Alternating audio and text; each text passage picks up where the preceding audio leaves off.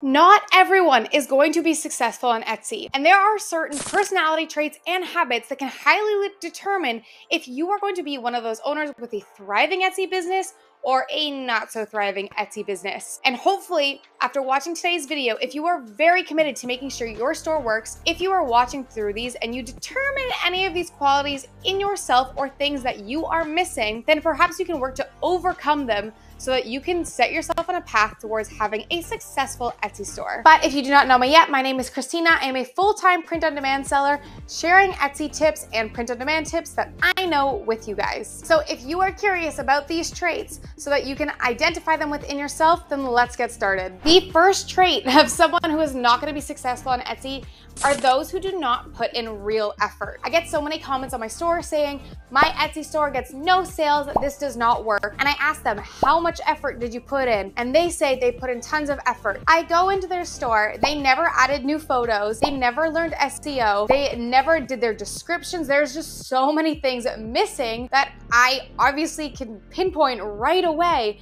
that they did not put in any actual effort, but they will fight you to the tooth and nail, arguing that they put in their maximum effort into their store. To have a successful store, you need to put in the hard work. You need to have a good banner, you need to have good branding, you need good listings, you need amazing listing photos, you need helpful descriptions. So many parts play into if someone is going to trust you enough to purchase from you. And if you aren't putting in real effort into learning how to get found or how to make people purchase from you, then your store is not going to be successful. People seem to think that with Etsy, within a few hours, they can have a full shop up and start making sales. But if you look at any other business model out there, you'll know that this is not true, and it is not true for Etsy. And that actually leads me into my second point. People who are not going to be successful on Etsy are the ones who believe that this is a get-rich-quick scheme. Hint, hint, it is not. I have put thousands of hours into my Etsy store. When I first started, I had to put in hundreds of hours without seeing any results early on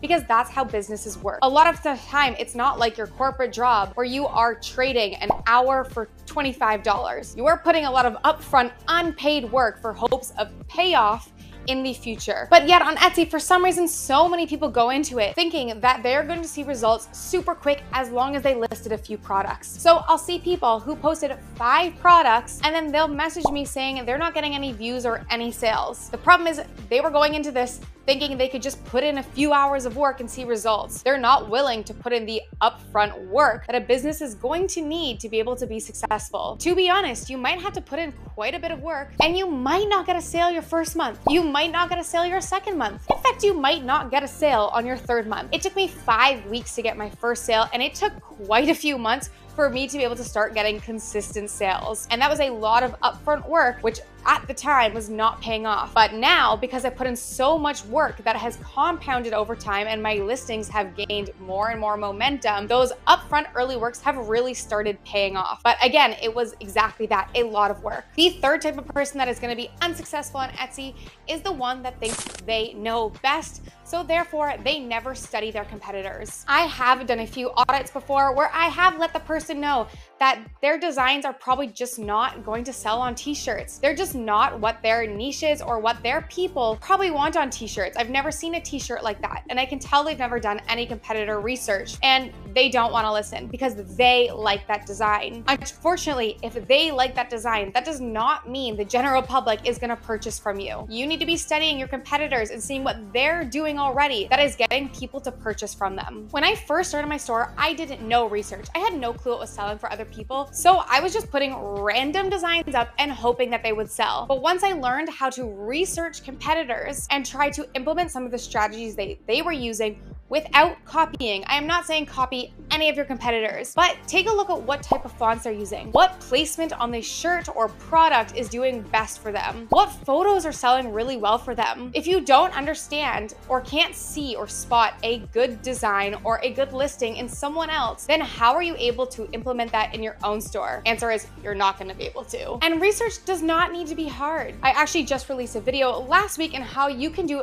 free Etsy research on your competitors without having to pay for tools. I do love to use tools like Everbee to speed up my research process now, but as a new seller, you don't need to be paying for all those tools. You can upgrade once you start making sales, so it's just a further investment in your store. But this is not even just applicable to Etsy, it's applicable everywhere for any business you want to do. If I want to create a good YouTube video, I need to be watching good YouTube videos. I need to be studying what thumbnails they're using. I need to be studying their titles and grab inspiration from people who are already successful and not try to build this up with a guessing game. Follow what's working and be inspired by it without copying it. Another characteristic of a store that is probably not going to make it is one that does zero testing. They've already picked their niche, they've already picked their product, they've already picked their design style without ever testing. When I first started my store, I did hundreds of different niches. And then I waited to see which ones were getting traffic and which ones were actually purchasing. And then from there,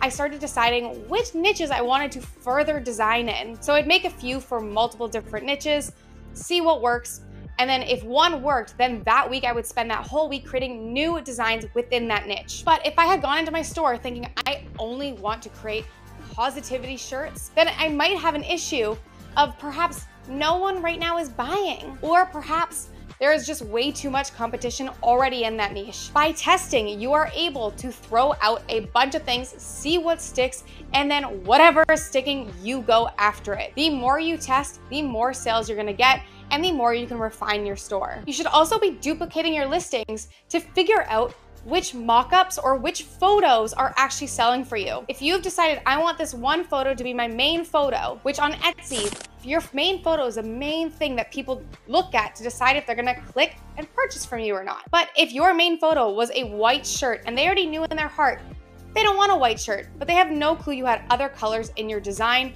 or maybe they just hated that mock-up. Maybe that main photo sucked, but maybe they really liked your second photo, but they would never know. So what I like to do is I like to test my main photo by doing multiple listings of the exact same product, but changing out the main photo. And if you're unsure on your titles and tags, aka your SEO, you can also duplicate and test 2 blocks of SEO against each other to see which listing gets more traction. The failed Etsy store also only listed 5 products at the beginning of the month and then never touched their store again. Maybe they even put 100 products up all in one day, but then they never touch their store again. Etsy rewards consistency. The more consistent you are, the more products you'll get up, the more Etsy will reward you. And then similar to our last point, if you just put up 100 listings and then never touch your store again, you are never refining based on data. After getting some listings up, you're gonna have data, and that's how you should move your store forward. But if you just put up a bunch of listings and expect those to sell for years, it's not going to happen. You need to be growing. With each listing, you're slowly gonna be getting better. So each week your store is going to be getting better and better and better. Etsy is seeing that you are active,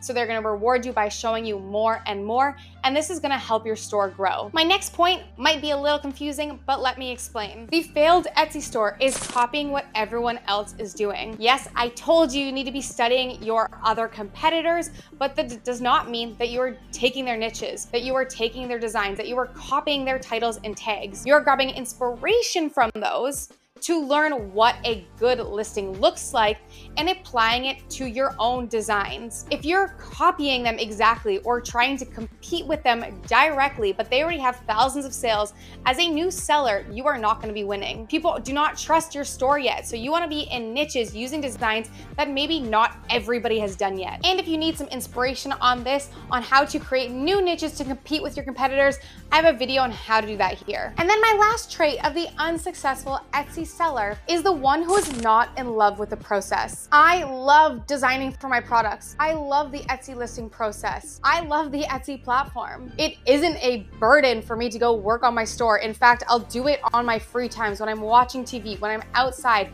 I love to work on my store. I've actually had past Etsy stores that I worked on that I actually just did not like, and I ended up shutting them down because they actually did make sales, but I just did not enjoy the process at all, and it was draining me. If you do not love what you are doing, you're gonna either give up before it's successful, or it's gonna get successful and you're just gonna hate your life, which you absolutely do not want, and I do not wish that upon you. So yes, the beginning may be hard, but you can still find out if you enjoy the process by just starting. But within a month or two, you probably know if you dread working on your store or if it's something that brings you excitement. Not getting sales may be a demotivator, but just think about the process. If you love the process, you're able to put in the time and the commitment and the consistency to keep working on it for a few months. I guarantee it's going to work out. If you've started Etsy, you're not seeing results, but you're listening to this and you're identifying with some of these traits, perhaps think if Etsy is really the route that you want to go, and if it is, how can you overcome some of these traits so that you can be on the right path to having a successful store? Whether you think you need more commitment,